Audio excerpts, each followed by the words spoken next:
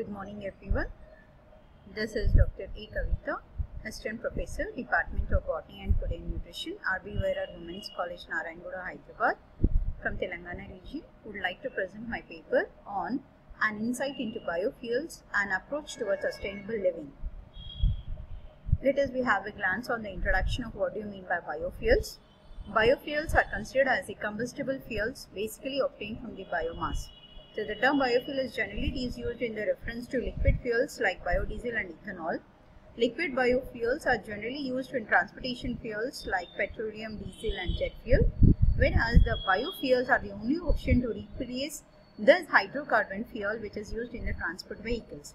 This is widely accepted that the crops which are used to produce biofuels, they can be generally replenished much faster than that of the fossil fuels.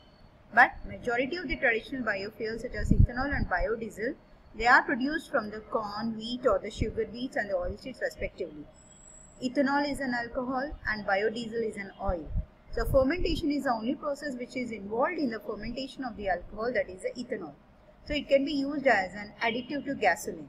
Whereas biodiesel is formed by the process called as transesterification, which involves the extraction of naturally occurring oils from the plants and the seeds, which was deferred by Oliver et al. 2008, and it can be combusted in diesel engines. So what is the need for us to go for the biofuels? So the global forecasts have indicated that by 2050, the world population will require about 70% more food, 50% of more fuel, 50% of more water and 50 to 80% in the reduction of carbon dioxide emissions to maintain social, political and climatic security. So the combustion of petroleum based fuel, this is a major source of the greenhouse gases and the air contaminants contributing to the world more issue of global warming, melting ice caps and loss of exotic flora and fauna. In such a scenario, bio-based fuels are recognized as the major players for ensuring the energy security for India in the future. So besides this, the biodiesel has been considered as an attractive alternate energy source for several reasons.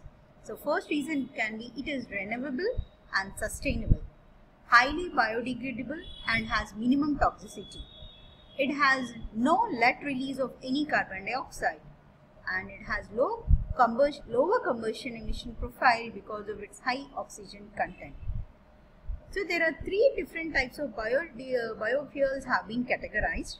The first generation of biofuels are ethanol. Second generation are the fuels which are obtained from non-food biomass, that we call it as the second generation biofuels. And the third generation biofuels includes the algal biofuel, which is my study. So these are categorized based on the types of the feedstocks which is used in producing the biofuels. Now algae as the source of biofuels. So what are these algae?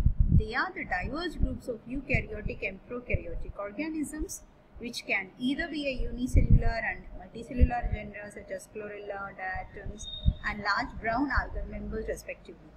The microalgae generally they are grown in water bodies or the ponds which are smaller in sizes and usually measured in micrometers. So this is all the green carpet like thing what you observe on the water surface, that is the growth of the algal members. Now what are the advantages of utilizing the algae as a biofuel? So productivity of the algal oil is higher in comparison to the oil seed crops, that is because of the ability to grow throughout the year. Algal cultivation requires less rate of water consumption. Algal biomass has the capacity to tolerate high carbon dioxide content. Algal cultivation does not require any herbicides or pesticides. Apart from providing additional nutrients, algal cultivation utilizes different sources of wastewater containing nutrients like nitrogen and phosphorus. The conventional agriculture will not be getting any affected by the growth of algal biomass under harsh conditions like saline, brackish water or coastal seawater. Algae is a renewable resource. They can grow in all the types of water bodies. Algal growth helps us to curb our greenhouse gas emissions. And algae is more productive than other forms of the biomass. Apart from these, even there are certain disadvantages of algal biofuels also, like the algal growth it creates regional sustainability problems. Algae might grow quickly, but it still needs time to produce viable oils. Algae biofuels come with higher production costs. Algae contamination occurs more often with large-scale production methods. Algae biofuel does not always meet its energy efficiency targets. So, as comparatively here, the advantages are more when compared to the disadvantages. So, I have taken the algae biofuels for my present investigation. So, my present study involves screening of the native algal isolates from freshwater sources, acclimatization of these strains under laboratory conditions, and growth optimization in various growth conditions to obtain enhanced biomass production, followed by enhanced biofuel production. So, these are the two algal members which were chosen for my study. One is Chlorella vulgaris and another one is Botrychococcus browning. These both are the algal members belonging to the class Chlorophyceae, commonly called as green algal members. So the methodology what I adopted here for algal biofuel as the cultures of both the strains, that is Chlorella vulgaris and Botrychococcus browni, initially grown in full strength Ball's basal medium, were subsequently grown in half strength medium which were diluted with the distilled water, and they are incubated as 25 plus or minus 2 degrees under cool white fluorescent light and a light to dark period of 16 to 8 hours to acclimatize the culture growth in limited nutrient environment. And at the same time, the dried animal dung waste was sun dried and processed as per Agua et al. 2012. Dissolution of the dried dung was done as 10%. The supernatant was filtered 4 to 5 times using to remove the debris and the suspended solids. A pale yellow extract was obtained from each of the animal waste, and subsequently it was diluted to prepare a final 3% stock. These working media solutions of 10, 20, 30, 40% were prepared with each of the extract using the groundwater. Next, results and discussion. In Chlorella vulgaris, 40% formulation showed highest biomass concentration, which could be attributed to the utilization of nitrates and phosphorus by the cells in the extract media. The biomass was of 0.34 grams per liter and 0.35 grams per liter was obtained in 40% CW and 40% GW formulation, which is 0.05 grams per liter higher than the control and the commercial media. However, the highest lipid content, that is 26%, was obtained in the cultures that were grown in less concentration of the extract media, that is about 10% of CA4 formulation, followed by 30% CaO, 20 and the 40 formulation, with 25%, 24.3% and 24% lipid content respectively. Whereas the results related to the second strain, that is Botrychococcus browni, highest biomass was obtained in the culture that was growing 40%, followed by 30 and respectively. Hence, a 0.06 grams per liter of higher biomass could be obtained in 40% CW as compared to control and commercial media. But here also, we can get a higher lipid content at a very low biomass content of 4 to 6%, which was higher than the control media. So, in the present study, though biomass productivity was enhanced in the higher concentration of the waste extracts, but the lipid accumulation was only observed in the cultures which are grown in the lower concentration, that is of 10%.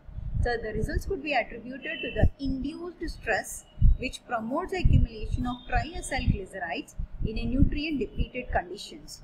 So, growing of these Chlorella and Botrychococcus on a minimal waste extract formulated media could generate a lipid content up to 25%. So, these results shows that both the cultures can produce similar lipid content under optimum in vitro conditions using standard commercial media as well as in formulated media under optimal light intensities. So, the FTIR scans of extracted lipids from both the cultures, they were grown in the control as well as 10% formulated media, shown the results here. So, the FTIR spectra of the extracted lipids from Chlorella and Botrychococcus showed a similar scan pattern with 6 distinct absorption bands that revealed the presence of the functional groups such as aldehydes, esters and the ketones characteristic of CH stretching vibrations.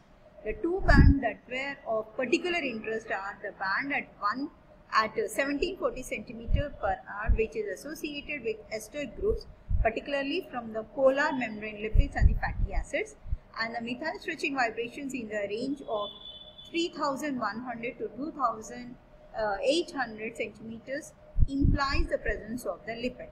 So the region between 1200 to 900 centimeters signifies a sequence of bands due to COCC, COC and COP stretching vibrations of polysaccharides as well as the methyl group and the methane rocking modes.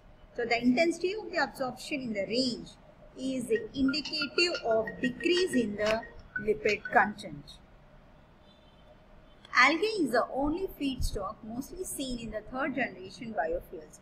Hence, feedstock is the only major difference between the second and the third generation biofuels. So, algae as the feedstock is known to produce biomass much faster and on reduced land surface as compared with